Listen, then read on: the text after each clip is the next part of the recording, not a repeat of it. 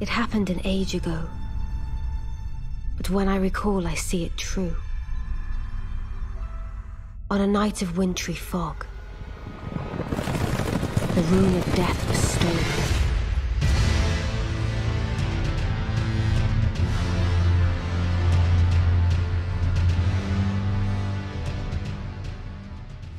A witch is a woman thought to have magical powers, using them to help or harm others, but more commonly the latter.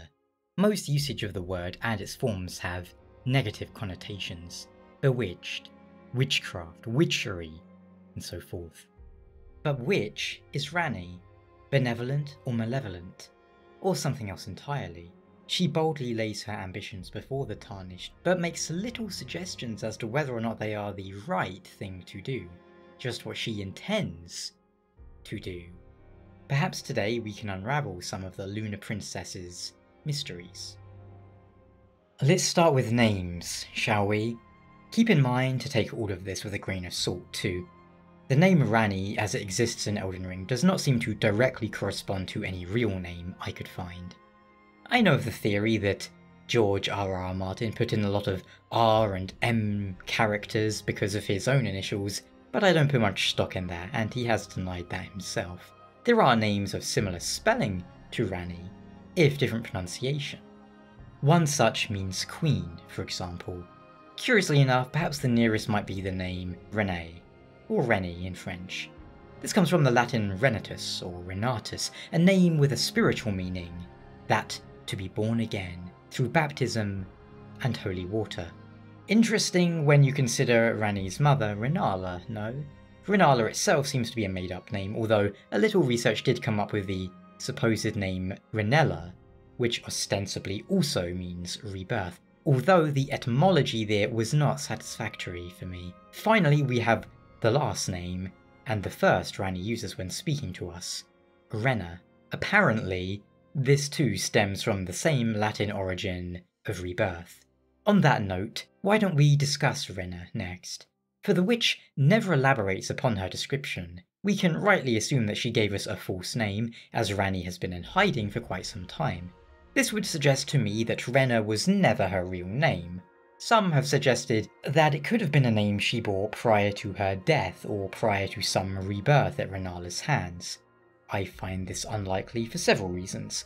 First off, if you were in hiding, why would you call yourself by what was effectively your childhood name? More so, many characters in the game speak of Ranni, and even if they do not know where she hides, they know her name. How could they know that if Ranni was a name she took after her death?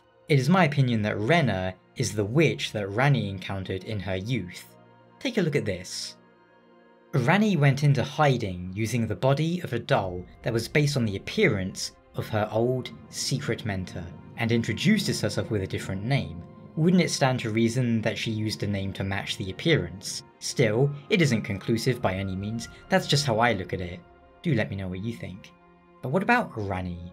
Perhaps we jumped the gun a little bit here, so let's look at her story, or at least that which we know for certain. Ranni was born to Queen Rennala of Raya Lucaria, and her father was Radagon.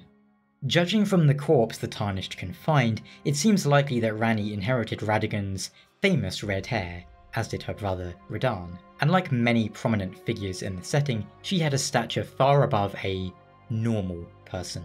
Ranni's original body easily being 2, perhaps even 3 times the size of the Tarnished.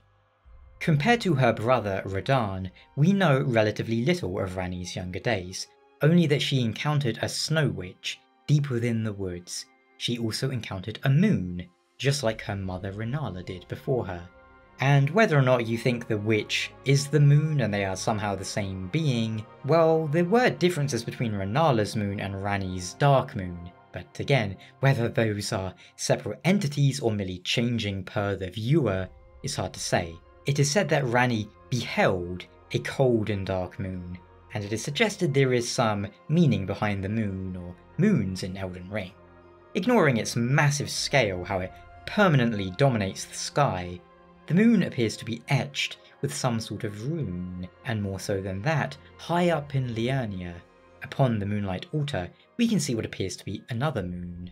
And keep that in mind, with this. Whether or not this second moon is the lost black moon, well, that's up for debate, but it does establish that there is certainly something going on with moons, even if we take it more symbolically, as opposed to literal hidden or lost moons. But speaking of how the moon of Noxtella was the guide of stars, that is interesting to combine with what Selen tells us. The stars alter the fate of the Carian royal family, and the fate of your mistress, Ranni. But long ago, General Radahn challenged the swirling constellations, and in a crushing victory, arrested their cycles. Of course, Ranni and Radahn are both members of the Carian royals. But why are they, and perhaps they alone, the Carian royals, so controlled or affected by the stars? Nevertheless, the moon and the Erdtree are both powerful symbols. Whilst the Erdtree is the domain of the Elden beast, what does that make the moon? Is it, or are they, if there is more than one, outer gods, seeking to spread their influence upon the lands between? Was it Renna or the Dark Moon that gave Ranni her life skull, which she tells us in rather plain terms? I am the witch Ranni. I stole death long ago, and search now for the dark path, that I might one day upend the whole of it, and rid the world of all that came before. Indeed, Ranni was the one who set many of the events into motion in Elden Ring. She stole a fragment of the god-slaying black flame and imbued it into the knives of the assassins who went on to murder demigods, including Godwyn the Golden. Unfortunately, Ranni never elaborates upon this in detail, considering the connection between Marika and the assassins, Marika and the Eternal City, specifically the Nox. Some believe she worked with Ranni on this, but it is also possible that Ranni learned of an existing scheme and co-opted it for her own means, or perhaps Marika was entirely clueless as to the situation. When Godwyn was slain, Ranni slew herself at the same time.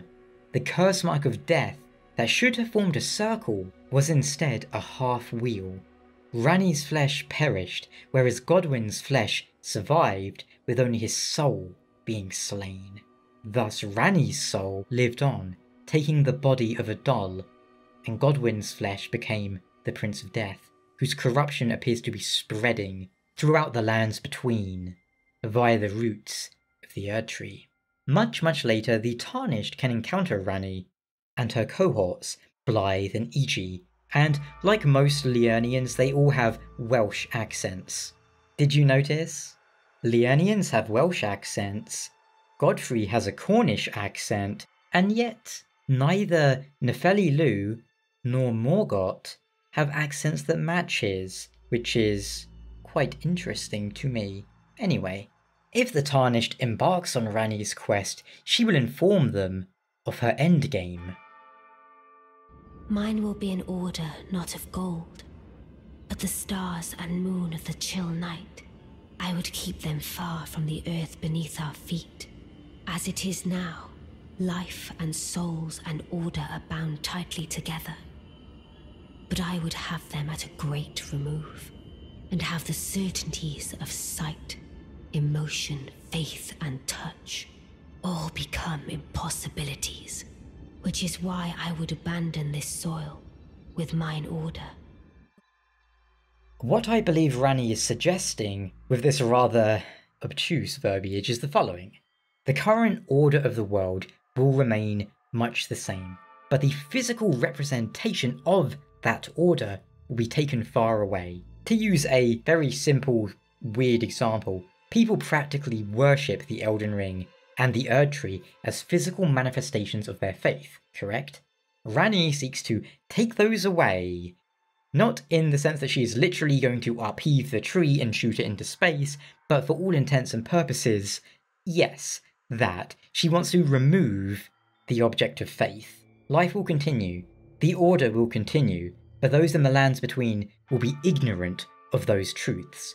To put it another way, you might say that Ranni thinks people will be better off not seeing their god, not being able to reach and strive for it. The Dark Moon is hidden, and so too should be the order, kept away from sight, emotion, faith and touch. No doubt she believes that is for the best, but is it? Could this not all be a ploy of the Dark Moon Outer God, if it is an Outer God, to claim the Elden Ring for itself, or dominion over the lands between? Well, we have to make up our own minds there. But there is, I believe, a good reason for Morgott referring to Ranni as an enchantress. She is a liar and manipulator, perhaps inheriting those traits from her Dark Moon or her mentor, possibly Renna. When one is willing to do so much in pursuit of their goals, and even to knowingly sacrifice lifetime companions, e.g. in Blaidd, well, do the ends justify the means? Perhaps so, but no matter the truth or benevolence that may be behind Ranni's ending, is she even aware of what her actions caused? How many lives were lost in the Shattering? Is the Prince of Death's corruption spreading? It sure looks that way. Can it be stopped? Will her ending stop it? For someone who shows no regret, nor remorse, but plenty of savagery, happy to kill anything and anyone that gets in her way, discarding anything not useful to her, well, I'm not certain I'd buy that her eventual goal is the best path for all to take. But what do you think? Let me know, and until next time, take care.